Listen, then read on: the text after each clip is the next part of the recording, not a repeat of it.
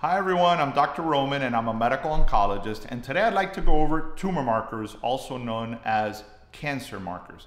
Now these are simple blood tests that we perform that help provide care for a patient. And there's a lot of confusion about this. I get asked questions on this all the time, so let's get into this. So remember, I am not your doctor. I do not know the specific details of your case, so I am not providing any medical advice. This is for educational purposes only. So the tumor markers that I'd like to go over are the CEA, the CA125, the CA15-3, the CA2729, the CA19-9, the PSA, alpha fetoprotein, and beta HCG. So we're going to go over these one by one. So the first thing I want to tell you is that none of these blood tests are specific to a cancer. And let me give you some examples. I have patients that I know have cancer. I know the type of cancer that they have, but yet their tumor markers are completely normal. On the other side, I have patients that I don't think have cancer. I have followed them for a long time. As an oncologist, the reason they're sending them to me is because one of these tumor markers is elevated. But yet 1 year, 2 years, 3 years have gone by. I'm doing all sorts of testing and I do not find cancer. So what this tells us is that none of these blood tests are 100% accurate or specific for cancer. So with that being said, let's start off with the CEA. Now the CEA stands for carcinoembryonic antigen. Keeping it simple, this is a very easy blood test. You can also check for this in other body fluids, but for simplicity, we'll keep it to a blood test. Normal people have, or when you do blood tests, you normally have a small amount of CEA. Now, if you have cancer, specifically an adenocarcinoma, a lot of times your CEA will go up. Not always. Remember, none of these are 100% accurate. But a lot of times, if you have an adenocarcinoma, for example, lung cancer, breast cancer, gastric cancer, pancreas cancer, prostate cancer, anywhere where you can have an adenocarcinoma, your CEA may go up. Now, the important thing here is that smokers can have a slightly higher amount of CEA compared to non-smokers. So think about that. Cigarette smoking increases a cancer marker in your blood. Now, I don't know about you, but that would be reason enough for me to quit.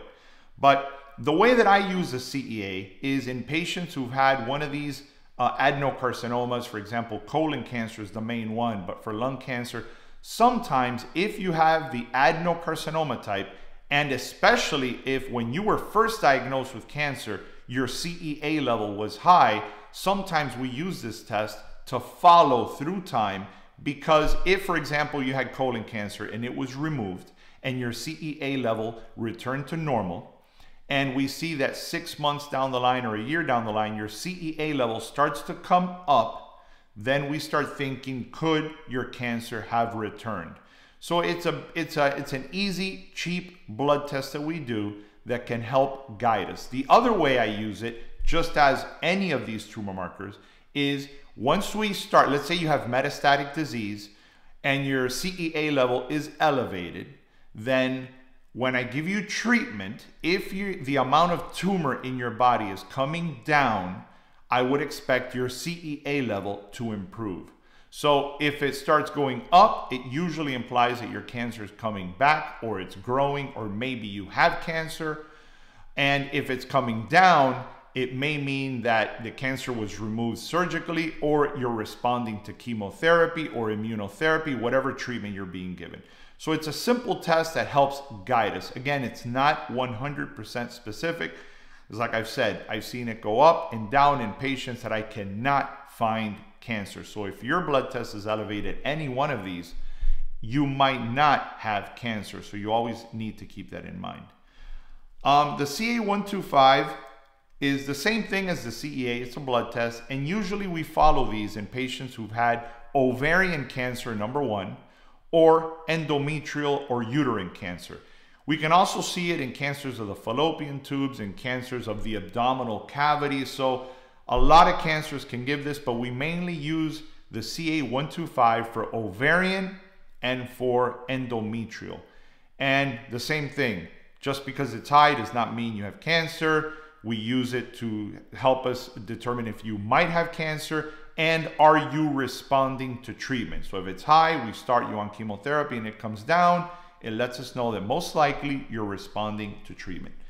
The CA15-3 is mainly used for breast cancer. We do not routinely send this test on breast cancer patients, although sometimes I do, especially on high-risk patients or patients who have metastatic disease and their levels are high.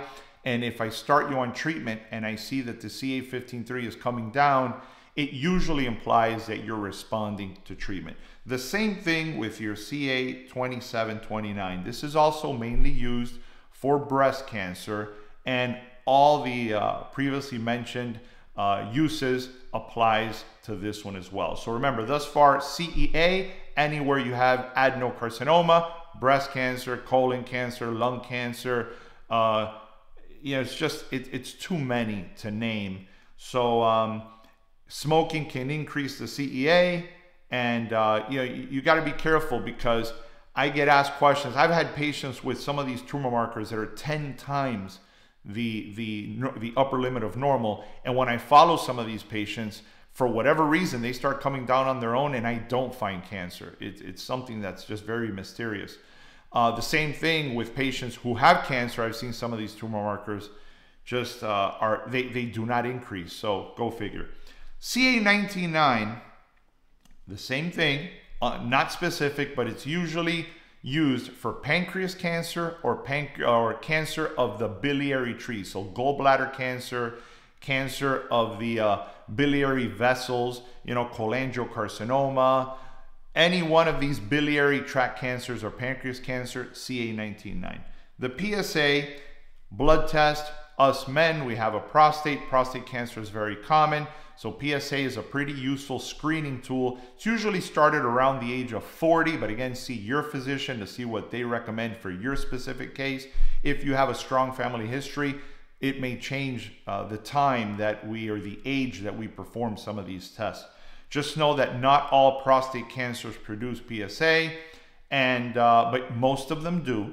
And if you have prostate cancer and we start you on treatment, the PSA will start to come down. If you've had radiation treatment or you had surgery and your prostate was removed, the PSA a lot of times goes down to 0. And if you start noticing that it's creeping back up, it usually means that the prostate cancer is coming back. Alpha fetoprotein is mainly for cancer of the liver, what we call a hepatoma or hepatocellular carcinoma. That's a specific type of liver cancer. Or germ cell tumors, for example, some cancers of the testicles or ovaries.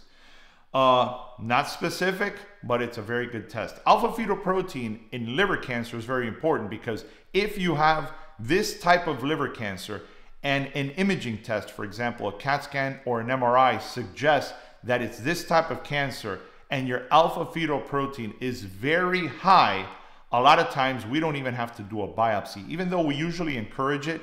But a very high alpha fetoprotein with imaging tests, MRI or CAT scan, that suggests it is this specific type of liver cancer, we might not have to do a liver biopsy. And again, as we put you on treatment, we expect that tumor marker to come down.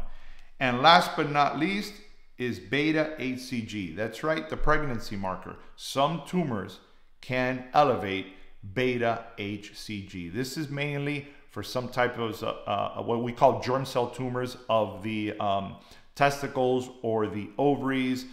So, we follow these blood tests. If they're very high, it might imply that you may have one of these. Make sure you're not pregnant. Make sure you don't have an ectopic pregnancy, because that, pregnancy is the most common cause.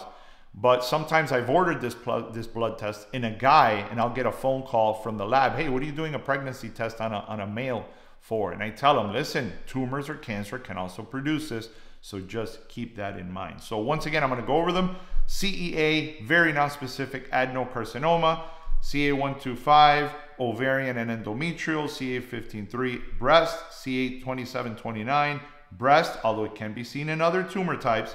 CA19-9, gallbladder, biliary tree or biliary vessels, and pancreas, PSAs for the prostate, alpha-fetoprotein, hepatoma or liver cancer, and some germ cell tumors, and beta-HCG germ cell tumors, again, like the ovary or the testicles. So that's it. I hope that this helps you out. You know, I'm a physician, I'm seeing patients. I don't have time for all the fancy editing. I do this on my off time. I get home, I'm tired, but I take enjoyment in helping you out. I like educating people. So if you have a specific question, please comment below. I will do my best to answer it for you. I'm going to come out with a bunch of content, everything related to cancer and blood disorders like anemia. So if this interests you, please subscribe, and thank you for your attention.